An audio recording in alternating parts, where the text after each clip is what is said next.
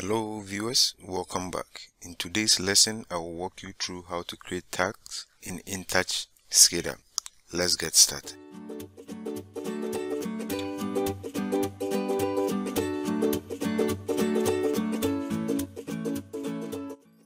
Kindly subscribe if you've not done that already, and also press on the notification button so that you always be notified whenever I upload new videos.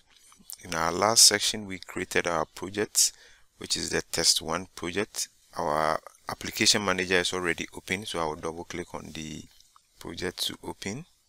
Okay, you click on ignore since we are already using the demo. So I click on OK to launch our windows. So we have our first window, which is the main, and then we have our sub. So we'll do the test on the main window. So to create a tag, there are two ways. We either use the tag dictionary, or we can bring the object and then create the tag directly on the object. So let's look at the latter option. So I go to the wizard and then I will bring a switch. Okay, so I'll go to switches. Okay, there are various types of switches, so I will pick one of it, which is the label switch, and I click OK. Alright, so I have my switch placed right here, and then I'll add an indicator. So I'll go in there and look for lights, and I think I can make use of this circular light, so I'll click on it and then position. Okay, so we have two items placed in the windows. Okay, so basically what is tags? Tags are what we term as addresses. So within the SCADA software, we need to specify addresses that will be receiving information or data from a PLC, or even using addresses that will receive information from the internal memory of the SCADA software. So tags are basically like index numbers that are given to students during their exams that separates them or identify each student from the other. Okay. Within PLC also, the PLC inputs and output are given addresses so that you can identify which input you apply signal to. It's basically the same when it comes in terms of the SCADA. So to assign tags, you can double click and then we have the tag name. So you can delete what is there because this is just an example.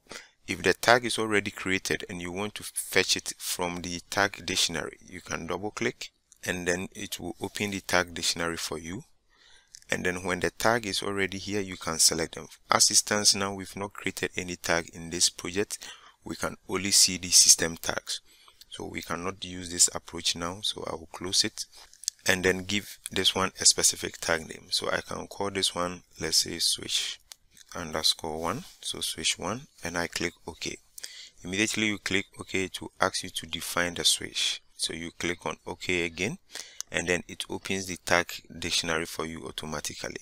Okay, so our tag name is switch 1, and then we need to specify the type of tags. There are various types with various data types, because it's just like creating variables. You need to specify which particular items you put in those variables. Okay, we have the memory descript, which is by default. This is basically a digital tag that we are creating, so it's called memory descript. And then when we click on this particular side, we will see various types of tag types. We have the memory discrete, we have the IO discrete, we have the indirect discrete. Okay, for now, I'll give an explanation for the memory and then the IO. The memory discrete, because in this tutorial, the first part of our tutorial will be visually simulating our work. We'll be using the memory descript, which means we are making use of the memory inside the InTouch SCADA. So if the information is coming from a PLC, then we need to select IO discrete, because we'll be fetching the information from a remote system or from a PLC into the SCADA software to be used. But as it stands now, we'll be doing only simulation, so we will select the memory descript. That one has been assigned. So after specifying the memory type, you can then click on save to save your work, and then you can close.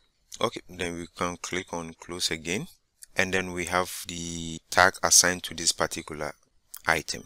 Okay, so we will move on, but this time we will use the second way of assigning the tags. So I'll go to the tag dictionary and then click on new, that I'm creating a new tag. Automatically it created switch 2 for me, but this is a lamp, so I will not call it switch. So this is going to be my lamp 1, and then the data type will also, or the tag type will also still be the memory discrete, because we'll be using the simulator. Okay, so everything is cool now. I click on save to save, and then I can close. Now immediately I do this, this tag is created in the dictionary. So if I want to assign the tag to any object, I will double click on the object and then delete this default one there. Double click here for it to open, and then I can search through my tags and I should be able to look for get my lamp, and we can see it right here, and then we can see that tag type also specified here. So I'll click on OK. Alright, and then OK again. So you can see that I've been able to assign tag to this particular object and then also to this indicator. Alright, so with this done, let's move into the runtime and see what really happens. So I'll click on runtime. Okay, you click on OK, and then you say ignore because we are still using the demo. Okay, so it's indicating or displaying our sub screen. So I will switch to the main screen. So if I come to open screen, I can select the one that I want to observe. Okay, so I have my switch and then the light indicator right here. I can click the switch to turn it on, but we can see that nothing happened. When I turn it off and then back on again, nothing happened. Okay, so we'll go back to our development page and then we'll look at why nothing happened when I turn the switch on. Okay, so I will click on develop. It sends me back to the development page. Okay, now when we clicked on the switch, nothing happened. The lamp did not come on because there is no link between the switch and then the lamp. In the visual simulation, we should be able to tell this lamp that this switch, when it's at logic 1, you should show a certain color. If it's green, it will come on green, and if it's at logic 0, which is off position, it should show red. And how to do this in the simulation, all what we need to do is to assign the same tag that we've assigned to a switch to the lamp, and it should be able to control it. So I'll double click here, and then instead of assigning the lamp, I'll assign the switch because I'm doing virtual simulation. So I'll double click on it and then delete this one. Double click, I'll go into the dictionary and then I can select switch 1 and I say okay. I click OK again, and then I can now move into the runtime again. Okay, so now at this position we can see that our lamp is at the on position, so the lamp is on. When I turn it off, it goes off. It comes on and goes off. Okay, good. So basically when you are doing the virtual simulation, this is what you need to do. You need to assign the object that is controlling that particular thing the same tag, and then they should be able to communicate. Okay, so we've been able to create a tag and then assign it to a switch and a lamp. Now we can give label to our drawing. So we can double click on this, and then because this is a label switch, I can come down here and then change the label of the switch. So this, if this one is my, let's say, switch 1, I can type switch 1. Okay, and then the label will change to switch 1.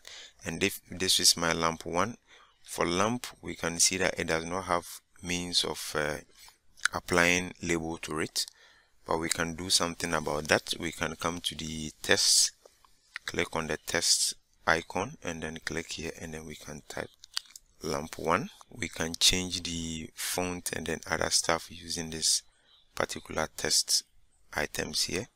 I can also change the size by dragging and then reposition it. Okay, good. So basically we've been able to create tag, that is a digital tag, and then assign it to a switch and then a lamp. Thank you very much for watching. See you in the next tutorial. Bye bye.